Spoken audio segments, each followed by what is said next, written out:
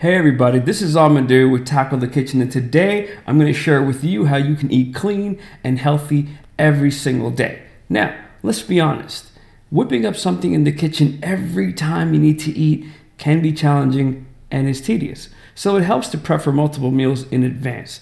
Today's recipe is grilled chicken seasoned with tandoori, and I'm also tossing in some vegetables on the side. I'm already in the kitchen, so let's get started.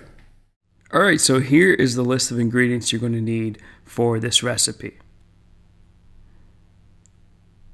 Start by removing the stems from the cilantro, and in a blender cup, crack 3 eggs or yogurt if you're allergic to eggs, and add in the cilantro and the garlic cloves and pour in the tandoori seasoning and start blending. Now that everything is blended, pour it over the chicken and we'll add in the spices. Add in the cumin powder, the black pepper, as well as the Cajun seasoning. I love Cajun seasoning, by the way. Normally, I would marinate this overnight, but for the purpose of this video, I cut some slits into the chicken breast so that the flavor goes deep in the chicken.